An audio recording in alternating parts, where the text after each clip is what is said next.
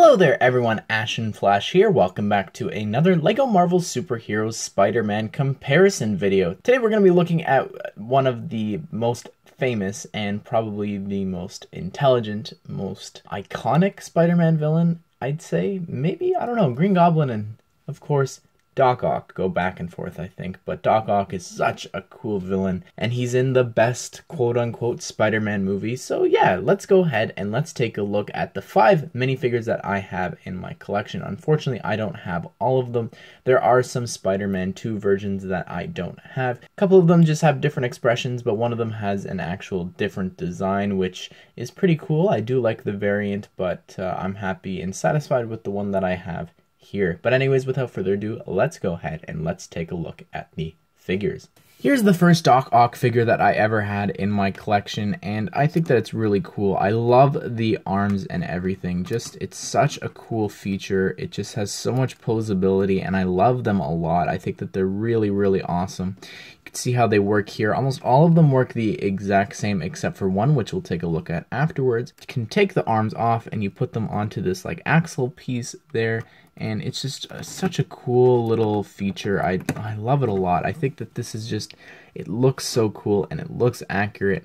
Anyways, he's got the Ron Weasley hair from the classic Harry Potter line, and it's in reddish brown, which is interesting. The figure itself, I don't know, it's okay. The printing here, at least on the torso, it's not really skin color. It's a little bit faded, but there is some pretty good detailing there. And the face print, I don't know, it doesn't really feel like him, I'd say. At least with the goggles, with the green goggles, it's kind of strange, but I don't know. It's definitely interesting, but there's no back print or anything, so you're not missing anything. This is pretty much the figure, and the arm color here is actually different than some of the ones that we'll take a look at here in a second. But anyways, let's go ahead and let's move on. Here is the Doc Ock from the Ultimate Spider-Man TV show set, and this was actually the first Spider-Man set in the Marvel Superheroes umbrella, so man, when this set came out, I remember it was just so cool, and I personally really like his design. I'm not too big of a hater on the show. I mentioned that before, but it's really cool, and I like his arm colors here in black. I just think that it kind of stands out amongst the other Doc Ock figures. But I do gotta take the neck piece off because you can actually see some back printing.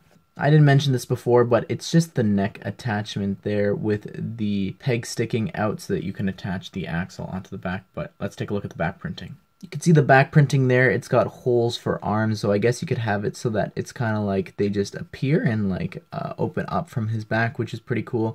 But underneath his hair, he has a really cool facial expression. I love the printing as well on the face. It just looks super cool. I like the red goggles, and the face print just looks so cool with the goggles or I guess glasses flipped up. I just think it's a really cool looking figure. I love this one a lot. It's definitely really cool and it stands out amongst the others.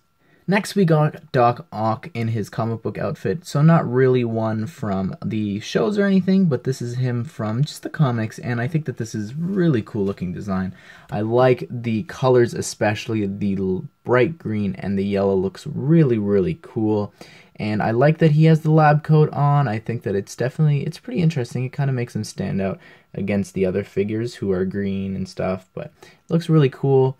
I don't know. The legs, though, are so weak because of the colors there. It fades right through. It's supposed to be white there, but it doesn't even look like white, so that's kind of weak to me. But he does have some really cool back printing there with the arms or like holes from his shirt of like them ripping through his lab coat, and he just has a really cool angry expression as well, which is the same expression as another figure, which is next. Here he is. This is probably the most, I don't know really what to say about this figure.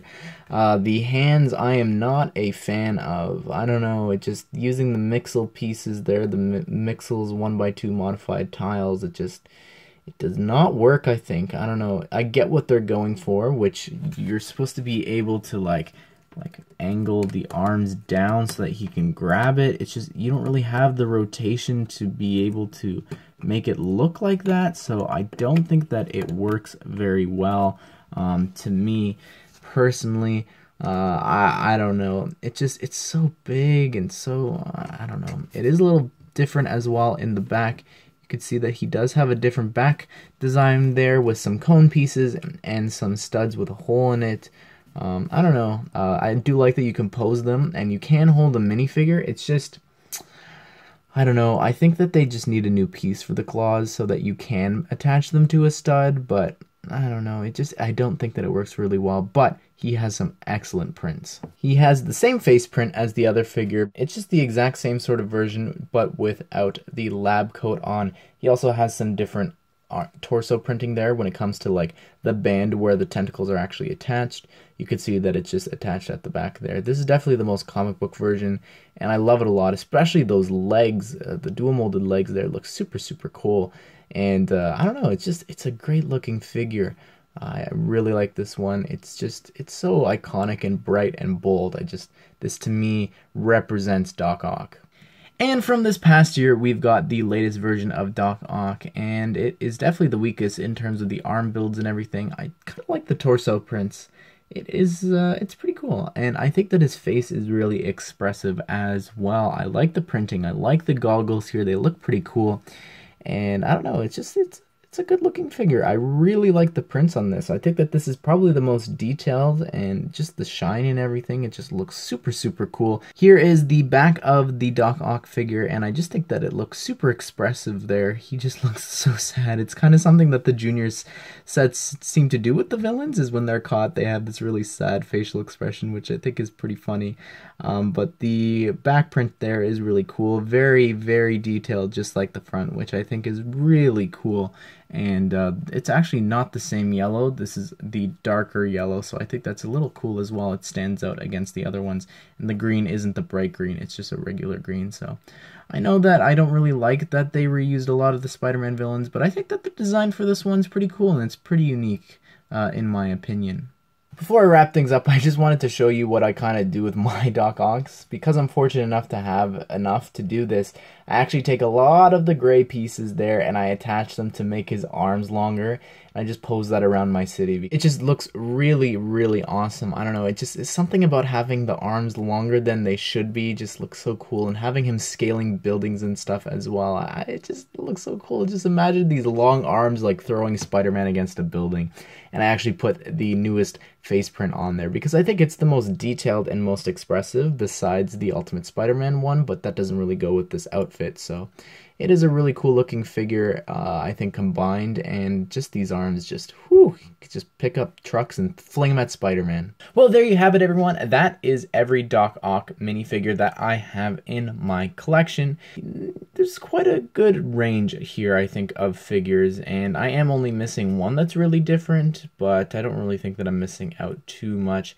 But I do really like the figures here, and I think that my personal favorite, in terms of printing, I don't know, but this one has to be, because it's so comic book colored and accurate, and I just love it a lot. I think it's really cool. But anyways, everyone, let me know which one is your favorite, and let me know down below what comparison you want to see me look at next. Like I've said before, I know a lot of people are asking for DC stuff, but August will be the month of DC. So I'm really excited to do all that. But anyways, everyone, I hope that you enjoyed the video, and I hope that you all have a great day. I will see you all in the next one.